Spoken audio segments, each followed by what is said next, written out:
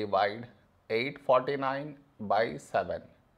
To do this division, we should frame it in this way. 849 here, 7 here.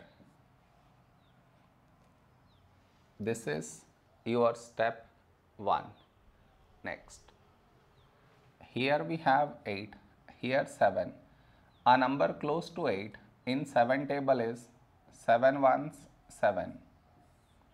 Now we should subtract, we get 1. After this, bring down the beside number, so 4 down, so 14.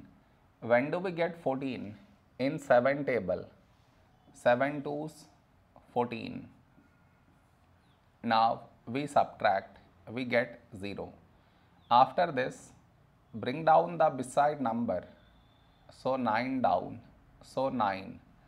A number close to 9 in 7 table is 7 ones 7. Now we subtract, we get 2.